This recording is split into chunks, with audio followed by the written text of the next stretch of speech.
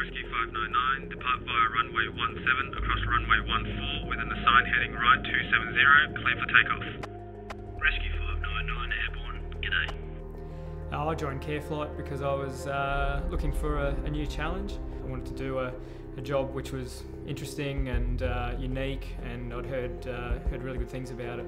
I think I've always sort of been interested in trauma, pre-hospital and retrieval medicine, and really when this opportunity came up it was too hard to turn down. Working with CareFlight lets me get out of the hospital. It lets me work outside and get to go flying, and you get to do a type of work that most doctors don't get to do. Essentially, I'm an emergency trainee completing my fellowship for the College of Australian Emergency Medicine. We get a lot of flexibility in our training to allow us to do many different components.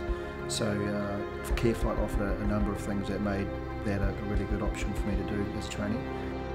For me, the unique thing about working with CareFlight is that we go to the patient. We go into a range of different environments, different conditions, with a small team, and we take medical care to the patient.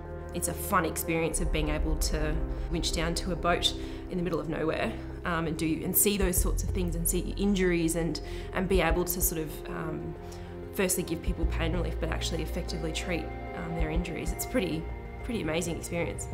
We work across a whole bunch of different organisations, EMQ, RFDS, the ambulance service, other helicopter providers as well, and it's fantastic. It's such a good thing to work with people who are involved in pre-hospital care. These are folks who love their job.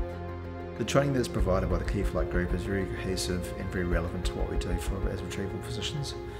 So there's not one thing that we do in the 2-week period that doesn't relate specifically to what we do and allow new clinicians to come through and feel comfortable in approaching the new job.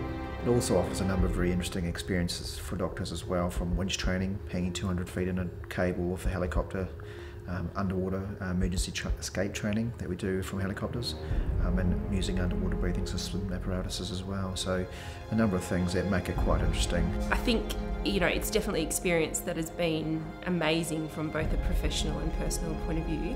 You get to do things that you would never otherwise get the opportunity to do. You get to see places you would never otherwise get the opportunity to go to. It's ultimately a very satisfying job. When we go out into the community, into remote locations and help people who are very sick or badly injured, and make them safe and transport them to a big hospital. It's just satisfying to help someone in that way, and we get an enormous amount of gratitude from patients and families. I see dozens of guys and girls over the years arrive at this job feeling very uncertain, perhaps unconfident, and they walk away all over it and super confident and really having it all together, and it's really rewarding to see and really gratifying to see. I think it does a lot for people professionally. Think hard for any reasons why you wouldn't want to do it.